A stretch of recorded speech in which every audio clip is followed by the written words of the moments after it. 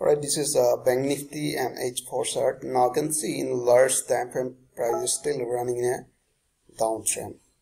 So here was support. So today you can see it just broke this support, and then next support is somewhere here.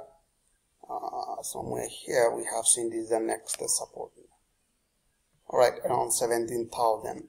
So in that case we are looking for short only. Or if you wanna see in H1 chart, just a minute.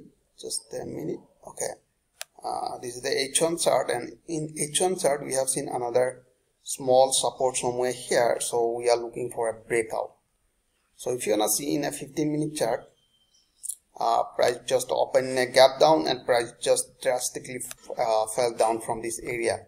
In a small time frame they are running in a downtrend. So in that case we are looking for a breakout.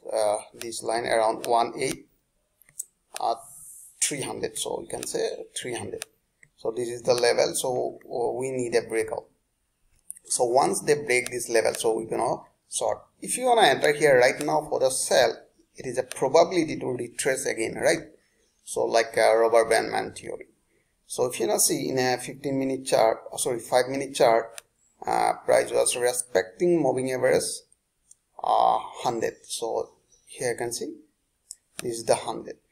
And right now you can see price just opened a gap down and price dropped down. So if you want to enter here, so it is probably to retrace again in this area.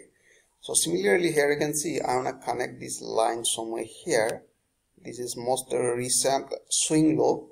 So here you can see this is the most recent swing low and the bounce from this area. So I place as a resistance right now. So we are looking for a retrace somewhere here. If price retrace toward this level, so we are looking for short.